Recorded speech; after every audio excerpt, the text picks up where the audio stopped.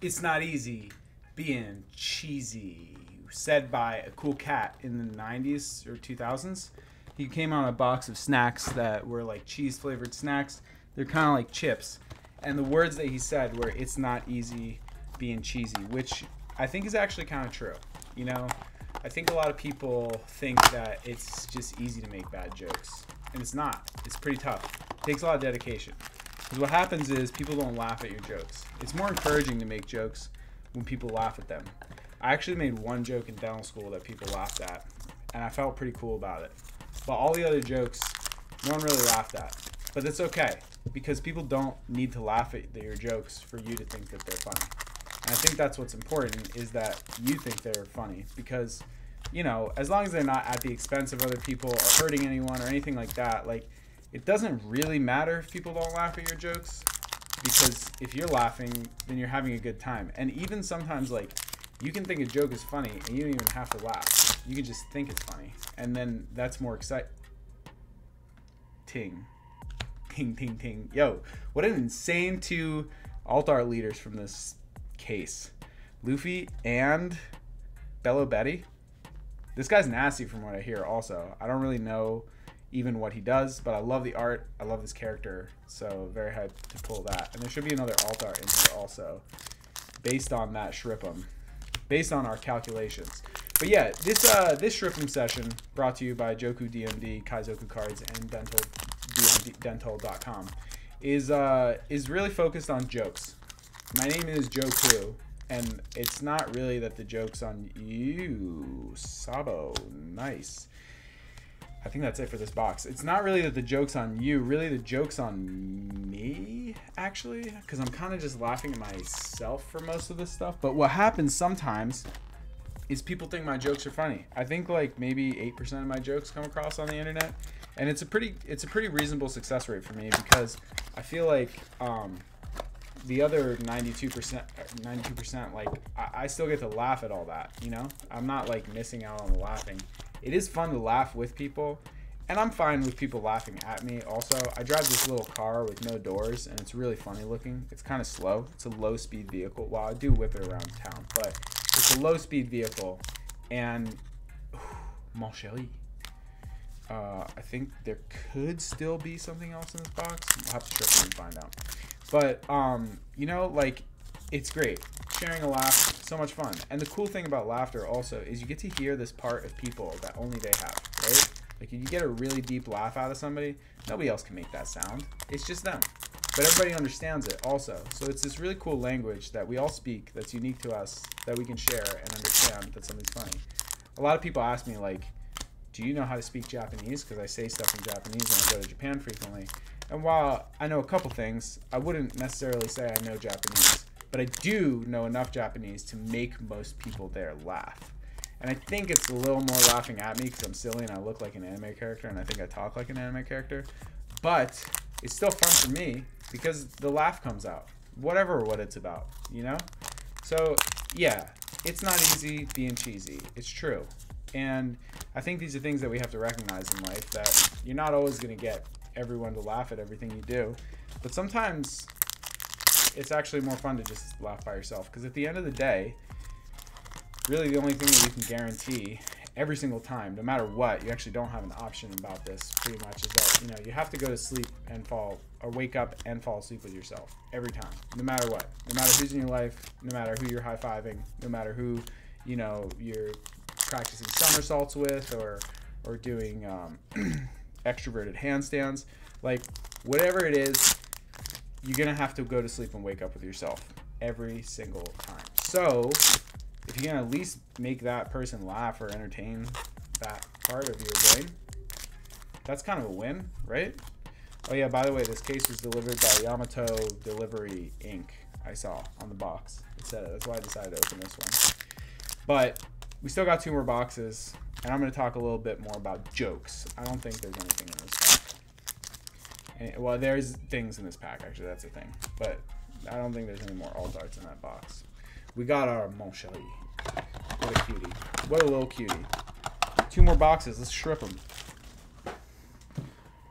For me, personally, there was a joke that got me to start remembering jokes. And I really like jokes because I think that they're like funny tools to make friends. And you can also kind of like weed people out, right? If like someone doesn't laugh at a joke that you think is really funny, bless them. It might be easy enough to just say, well, actually I'm not going to waste my time with this person because we don't laugh at the same stuff. And, you know, you can have stuff in common with people. That's fine. It's cool to have stuff in common with people. It's cool if you both like to play cards or you both like to go to the jungle gym on the weekends or whatever it is. But people change. Things change. Life changes. That's how it goes. But if you like the same things that are funny, then you get to laugh at stuff with them forever. And that's really cool because laughing is really fun. So having somebody that you can laugh with is important. And when you tell a joke to a person and they laugh at it, if they're not just trying to be nice and they actually really hear that like bellowing laugh that like comes out of their gut, that's pretty cool. And that is something that you get to appreciate for all of time. So I think it's worth, you know, checking the waters with laughter, see where it's coming from, see how it is. And if you tell the right sequence of jokes for the right period of time, you just might make a lot of cool friends in random places. But yeah, anyway, the first joke that got me to start remembering jokes was like, my friend walked in, we were all like sitting around hanging out in college, and my friend walks in, she's like, Emma, if you're watching this, you told me the first joke that got me to remember jokes. She's like, guys, I just had the best joke. And I was tuned in. I was paying attention. She was like, what did the egg say to the cup of boiling water? I was baffled. I had no idea. I had no idea what an egg would say. And I've heard about nude eggs recently, but I didn't really know what this egg would say. And the answer was, sorry, it's going to take me a minute to get hard. I just got laid by a chicken. I was comatose. It was so funny. It got me on so many levels. I felt like there were so many pieces to that joke that were just so good that it was going to be a source of entertainment until, you know, I expire, probably. And while you might not find that joke that funny, that's fine. But to me, it was really funny. And to me, it was enough to get me to start remembering jokes. So I started listening to more jokes, and I found that over time, I would just, you know, pick up a joke and tell it to myself over and over, tell it to people occasionally, and eventually, yo, did I just bless him another alt art? This is nuts. This is wild. What's it going to be? What's going to be in this pack? It's going to be something shiny. I'm like pretty positive.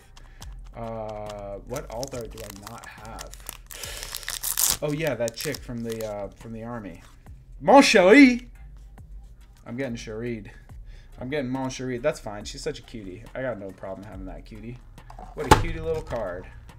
What a cutie. I also had a really great experience playing that card once, so I think forever, anytime I see that card will make me happy, which is nice, because now I got more. All right, shripping time.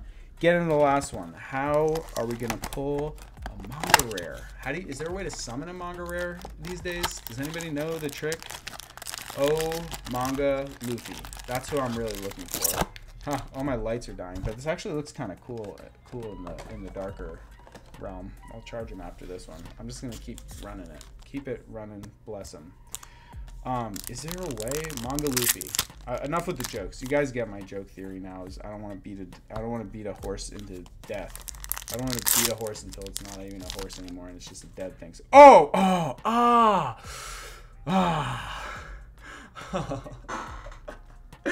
You got me, boy. You got me, boy. I really thought it was. I really, really thought it was for a second there, you know, because it looked like it. I had that feeling where my eyeballs came off my eyes, but I think there should still be a secret rare in here. And if there should be a secret rare in here, it could be a Luffy. And if it could be a Luffy, then it could be a manga Luffy, I think. I don't know if those odds exactly check out, but if I bless him the manga Luffy right now, I'm on fire. I'm cracking through all these packs until I get the heat, obviously. What's it going to be? There's our Kaido, and there's always a rare behind that I keep forgetting. Manga Luffy. I'd be so happy to see you just arrive out of one of these packs. If you want to fly into the back of this one right now, would be really cool. Or any of them, really. Just you in the back of the pack on a bunch of manga panels. I'm into it. Kaido. I'm getting memed by Kaido. Why did he do that to me? What did I do to Kaido? Why does he got to do that to me? I thought we had an alright thing going. Anyway, that's a shrimp'em on jokes. I hope you enjoyed it. And, you know, just because you're cheesy, it's okay. Have faith in yourself. Believe in yourself. Because if you don't, who will? I am a dentist. I can't end without giving a dental tooth tip. Flossing is important, actually. And the reason why it's important is because the food that gets stuck between your teeth attract bacteria. And the bacteria produce acid when they eat that food that breaks down the tissue connection of the gum tissue to the tooth, leaving a way for them to get to the bone. Eventually, this bacteria will start lowering the bone level, and as the bone level lowers, your teeth have less support in your mouth. So it's really great to floss and get that stuff out of there so bacteria can't ruin your bones. See you in the next one. It's 2023, the year to grab the bulls by the balls, Bumble style.